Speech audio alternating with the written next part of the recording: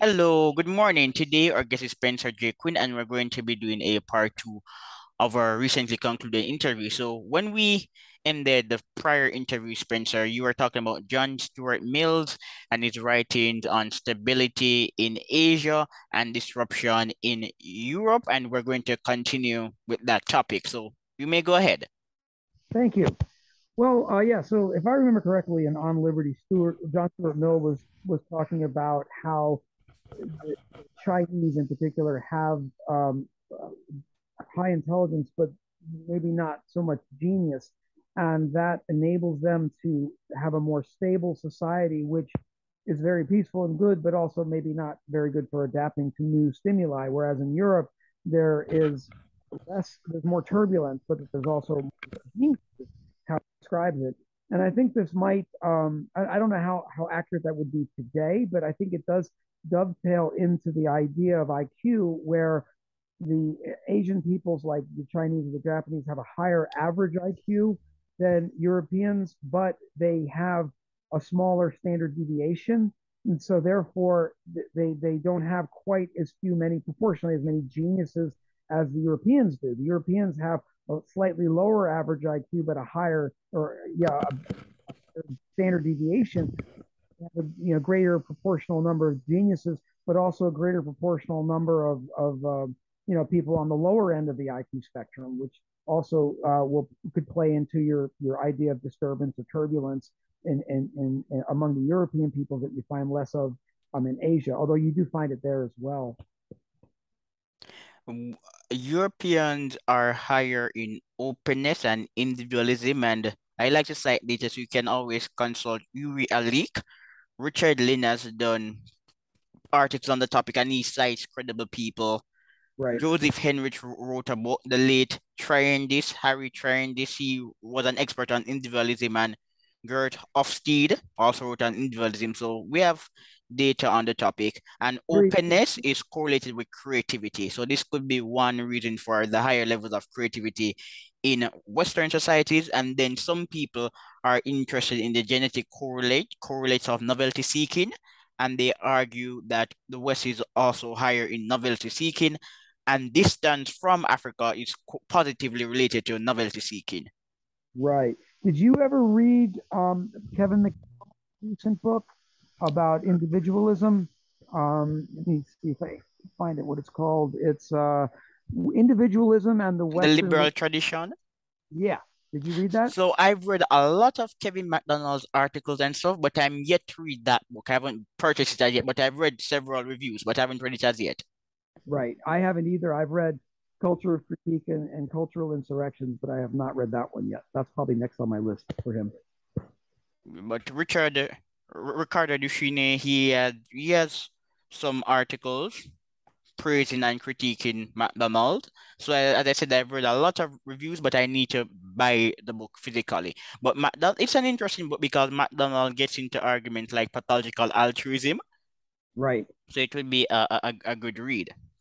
But what's fascinating, Spencer, is that it is not only people in the dissident academic community like Richard Lane and Edward Dutton who are arguing that Asians are not as creative.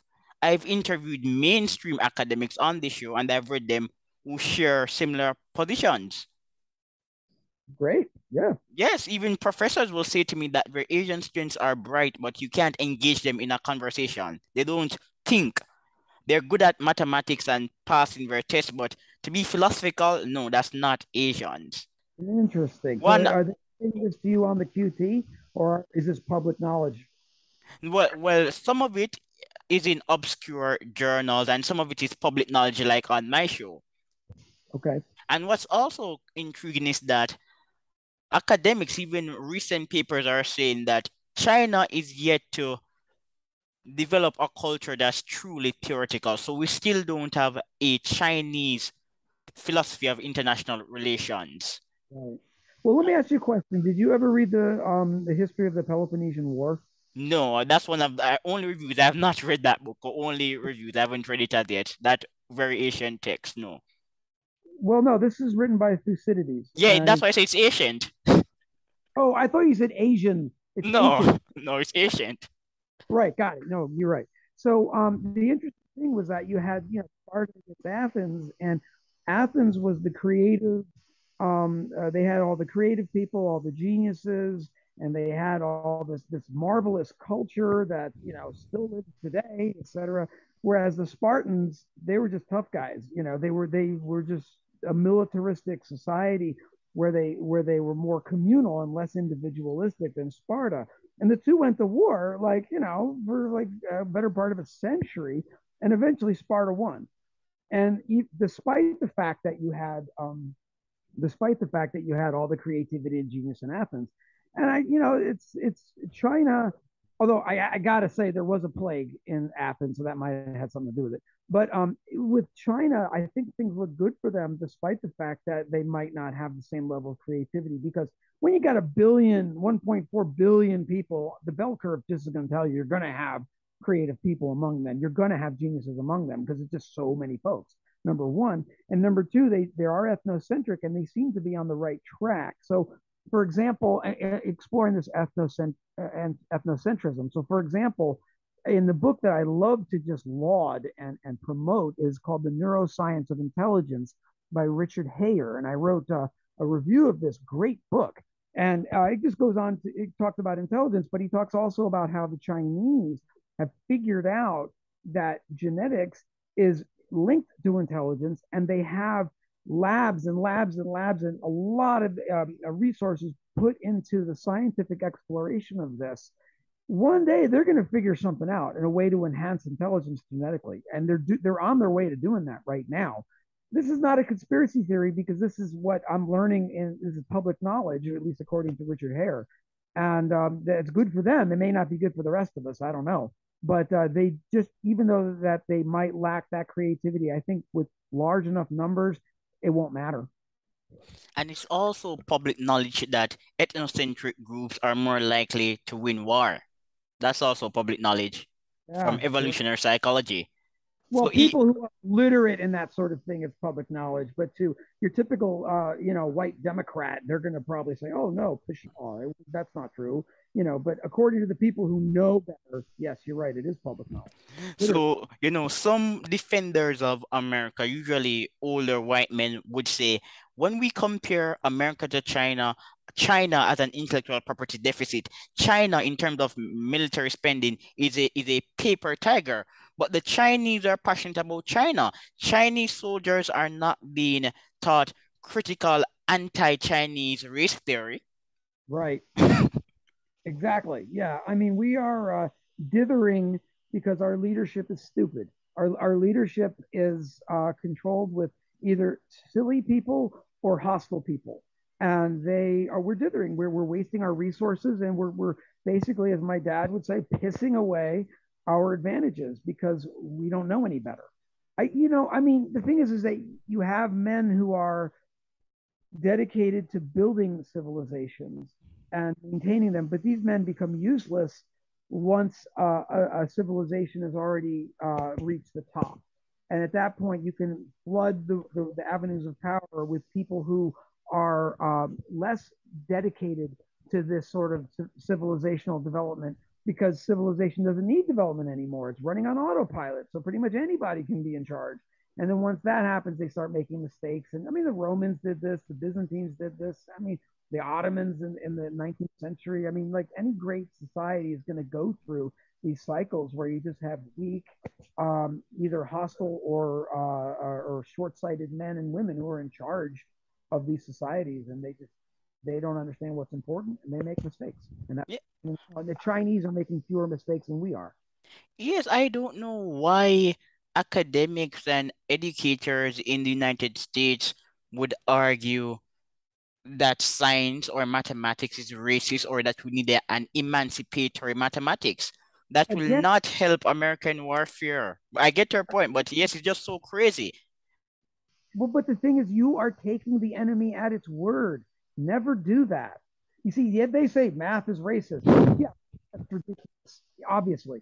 But no, to say math is racist is just a way for non-whites who are math, i.e., blacks, are able to increase influence for themselves. That's it. That's all they're doing. It's not about what they're saying. Remember, take the enemy at its word. That's why, you know, at its word, and you see what they're saying as a bid for power without having to gain it. Everything makes sense. Yes, You to go, marginalize whites. sorry. To marginalize whites. Yes, to make us to take influence away from whites and give it to people who don't deserve it. Frankly, And that's why I said, well, it's going to be a bit tricky, but that's why I said earlier that elite blacks may benefit, but ordinary working class blacks who believe this nonsense are essentially useful idiots because they're not going to benefit. They're not going to get the grants or the fellowships. but they're not going to benefit from anything anyway. I mean, I mean, it's what they would gain or lose. It's so when it comes to like mathematical talent or whatever. I mean, it might as well be going to the moon. You know, I mean, in my mind, it's not. That's not really them the space to have their territory. You know, those are the number one and two things. Everything else is whatever comes in third is a distant third, in my opinion. Fourth, no, that's what they care about. You know, Spencer, in your piece on the importance of IQ, you shared a significant, a really important study by Michael Vaughan of St. Louis University from 2012, Right. and it's talking about MAOA promoters, and this is linked to self-regulation and self-control. And Right. you write, Wade offers a study led by Michael Vaughan of the St. Louis University from 2012, which demonstrated that 5% of the black men they observed possessed only two of these MAOA promoters. The researchers then compared the members of this group life histories to those of the blacks with three or four promoters and found that the former group was much more likely to be arrested or imprisoned. Wade notes dryly. Right. The same comparison could not be made in white or Caucasian males, the researchers report, because only 0.1% carried the two promoter allele. Right. That's exactly right. Yeah, that's an extremely important study that I learned about reading Troublesome Inheritance by Richard Wade, and Nicholas Wade, excuse me. That's a great book. It's called A Troublesome Inheritance, Genes, Race, and Human History. And that, what you just cited, I think, is on, I have my book right here. I love the book. It's on page 56. Anybody wants to look it up in the library, page 56. Yeah, the MAOA gene it demonstrates how genetics is not only linked to intelligence, but it's also linked to impulse control. And this corresponds with how Arthur Jensen and Richard Lynn would scrupulously rule out race when they're doing their IQ studies, showing that a black person with an IQ of 110 will do about as well as a white person with the same IQ, given in academia or whatever profession they're in. So you can rule out race. It's just that there are fewer blacks with that high IQ, but the ones that do achieve that or have that are able to do just fine. So the blacks that have three or more copies of this allele, the MAOA gene, then they're able to suppress their impulses, and they don't go to jail at the same rate that whites don't go to jail. You see? Yeah. Well, I don't know if you know, but the National Bureau of Economic Research around 2020 did produce an economic paper that dealt with time preferences and self-control, and the results are strikingly similar. Right. People were analyzed based on, well, they weren't analyzed based on race, but references were made to race, and the black students expressed lower self-control levels. Right. And you're from the Caribbean, so you probably know about that the study about the candy and the children in the 60s. Do you know Yes, about? there was a Trinidadian study in the Caribbean some years ago. Yes, yes, and that's where it first was originated, and then it was repeated in places like in the United States, and they realized, yeah, that's true. The black children could not with could not withstand the temptation of having the candy right away, whereas the Asian and white children were like, sure, I'll take double candy if I wait a day or a week or whatever it was. And Spencer, I don't know if you agree with me, but recently I wrote an article on patience, and we now have really recent studies examining the link between patience and development, and civilization is a consequence of time preference. And this is one reason why Asians were able to modernize so quickly. They score high, they score quite high in on measures of time preference and patience. But they, yes, I agree. They also had the European model to copy. Yes, but patience is crucial to success. Patient people invest and save more. Patient countries invest more. Patient countries are richer. Agree. You're 100% right. You have to Um, think long term, and no, but the thing is that you're thinking the way a white or an Asian would think. Now, let's imagine a world where there are no whites, there are no Asians, we only have blacks. Okay, uh, they would be perfectly happy living in a kind of society that is much more primitive and debased than what we have today.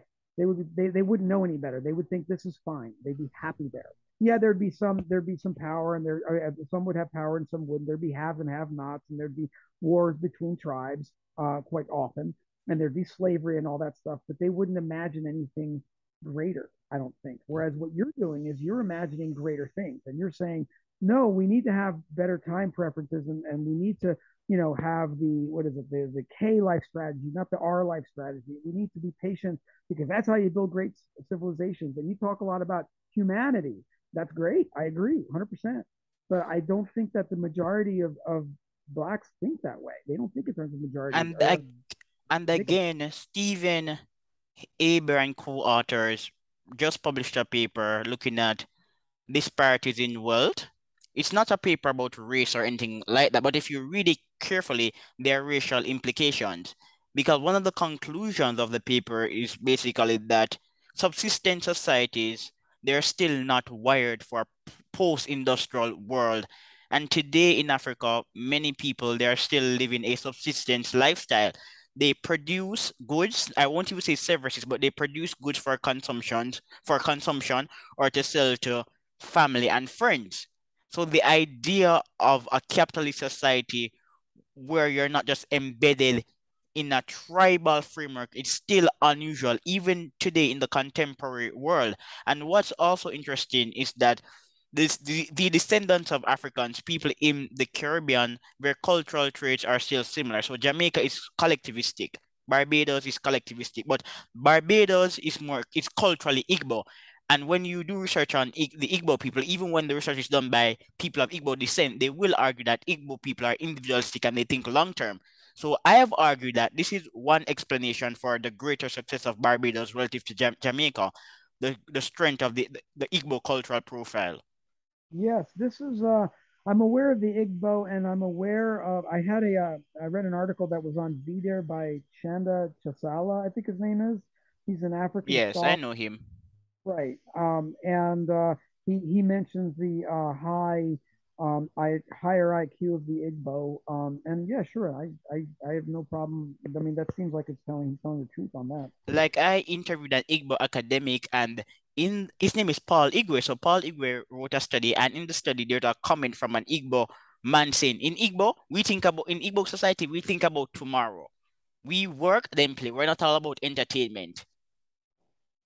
Okay, Yeah, this is not just it might sound simple, Spencer, but this is not just an okay response. You see the difference between me and you, Spencer, is that you're white and I am black. And I'm a black person who takes the question of civilization seriously. I don't need to feel good, Spencer. I like to achieve. And I'm from a space where feeling good is just too important and I don't like it. okay. Yeah, No, so yeah, I'm with. yeah, there's really more to life than feeling good. So Jamaica celebrated its independence recently, and people were talking about its achievement in sports and entertainment. Yes, but as I've always said, many countries have brilliant sports people and entertainers. You can't run a civilization on people entertaining themselves and feeling good. Right. These are the kinds of activities people practice once a civilization has already been established. But such people are much less useful and before a civilization is established. Yes, planning is important, and another divergence between Europe and the rest of the world is systematization. So the slave trade isn't unique to European countries, but European countries created systems to exploit the process of imperialism. So there was the Dutch West India Company, the Royal African Company, the stock markets, plantations were financed, there were estate attorneys and managers. Europeans created a system to exploit resources that led to wealth. And this is why people would argue that slavery was profitable because they're measuring a European system. Most academics, when they study slavery in non-Western societies, they're not looking at business models. They're not telling us about guides that were created, that were written by enslavers to increase output. Well, Well, you may go ahead. well, I mean, one thing you have to consider is that the slave trade was run by, say, the British. Okay, in the during the colonial period of America, there were at one point more white slaves than blacks. Blacks didn't really come into prominence until I believe until the late 17th century. Prior to that, they took the nobility or the aristocracy of England was afraid of revolution in of their own lower class people, and so they would ship off many poor whites or would trump up charges against them and say either the gallows or you go to Jamaica to the sugar plantations or whatever. And so they shipped off a They lot. went to Barbados. Many of those laborers went to Barbados. Correct. And Barbados, the word used to be a verb in England. If you Barbados someone or if someone got Barbados, that means they were abducted and taken to the Caribbean where they would likely die on a sugar plantation. As a matter of fact, I don't know if it's Jamaica or if it was Barbados, but there was uh, the historians knew about a slave revolt, and for many years, they assumed they were all black slaves. But when they actually dug up the bones and inspected it, they realized they were white. This was in the 1600s, like 1650s or something like that. So there were quite a few white slaves, and that they were replaced mostly by blacks because I'm sorry to have to say this, but blacks made better slaves according to the people of the time. I'm sorry, but that's No, but you know look, I am laughing. I know why I'm laughing. So, black societies were likely to be enslaved because it was easier to procure slaves from Africa. Africa lacked centralized states. The centralized regions in Africa, like Benin, were less likely to export slaves. So, Benin transitioned to legitimate trades earlier than other places in Africa. So, one is geography, and two, back to your argument about blacks making better slaves. Well, as I've often said, in Jamaica, during slavery in Jamaica, the black population was quite rebellious. Many of our slaves came from the Gold Coast. They were Akan slaves, so they were the subject states of the Asante Empire. Empire are people who were usually in conflict with Asante. Asante was more centralized. It was less likely for the Asante people to export their own slaves or to capture Asante slaves. But when Jamaicans were in slavery, they were rebellious people. They complained and they were angry because no one wants to be a slave. Today, they are not slaves, and whenever there's a problem, they talk about the government. Well, I have to say one thing. Slavery, from what I've read, slavery in the Caribbean was unbearable, whereas slavery in the antebellum South, was much more bearable. And it's not necessarily because with the slave overseers and the owners were also very harsh in the Caribbean, to the shame of whites. I have to admit that. But at the same time, the sun, the tropics, the climate made it very difficult to be a slave on a sugar plantation. Whereas being a slave on a cotton plantation in Georgia or Virginia was a lot easier. The climate was more comfortable and things were a little laid back, and you had better relations between owner and slave in the United States. I can't speak of South America. I haven't studied that. But I do have a question for you. Being from Jamaica, you're familiar with red legs, right? I mean, there That's are, Barbados. The red legs are in Barbados, the working class whites in Barbados. okay, so they're not in Jamaica? No, the poor whites in Jamaica, that community was smaller. So in Jamaica, people who are phenotypically white are literally often richer. So Barbados had a larger poor working class. So red legs, that's a Bayesian issue. I see. Okay. But there are like what, 20,000, 30,000 of them? There's very few, but they're still there. These are the descendants of white slaves who were sent to the Caribbean in the 17th and 18th Yeah, centuries. That, prisoners of war. So there's much debate as to the extent that whites were in slavery in Barbados. So people like Jerome Andler, he has dismissed the view. However, the Bayesian legislature referred to whites in Barbados as slaves, and these indentured workers could be inherited by the children of planters. So okay. it's a bit technical, but they weren't treated properly. We know this for sure. Yeah, it was an abhorrent time, no doubt about it. I mean, it was awful.